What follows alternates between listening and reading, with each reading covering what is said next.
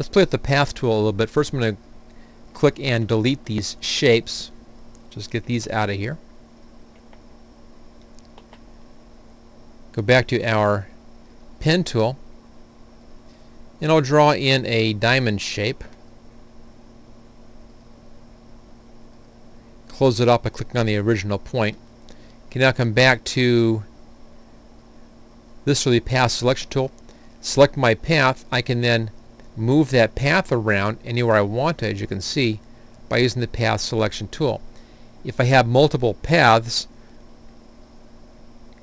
just do another diamond in here,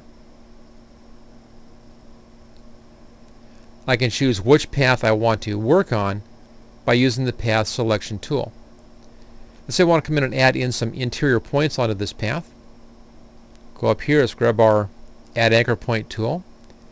Since the path has been selected, I can add in these points like that. And of course I can move that around. If I want to add in points on this, click over here using the path selection tool, click on our Add Point tool, and let's add some points in here. Just like that. Now if I want to work with these points, move the points around, I need to use the other tool, the Direct Selection tool.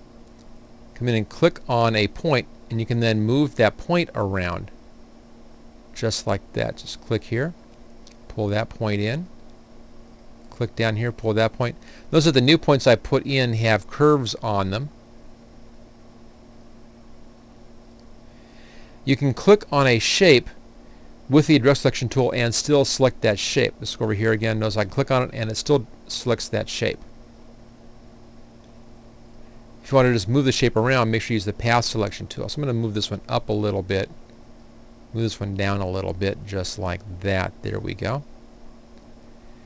Back to our Direct Selection tool,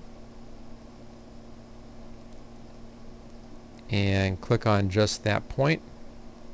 I'll pull these points in. Let's say I don't want to have those as curves. I'll go back up here, grab our Convert Point tool, click on those points, and convert those points into straight lines, just like that. Again, Direct Selection tool, and I can manipulate those. There we go.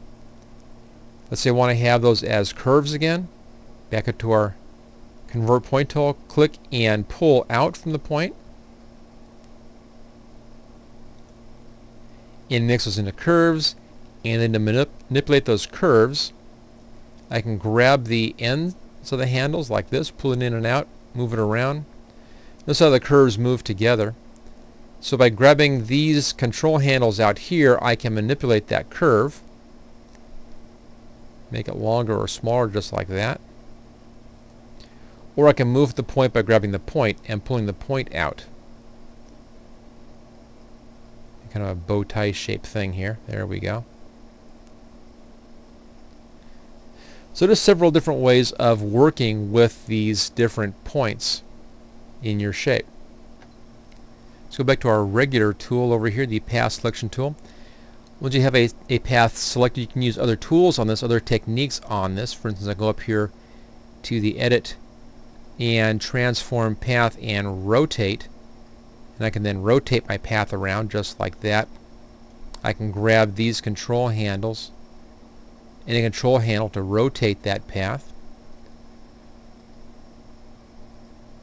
I can scale the path by choosing the Scale tool and scale the path in and out. And then click on the Move tool and Apply to apply those changes, and then back again to the Path Selection tool to work with that shape.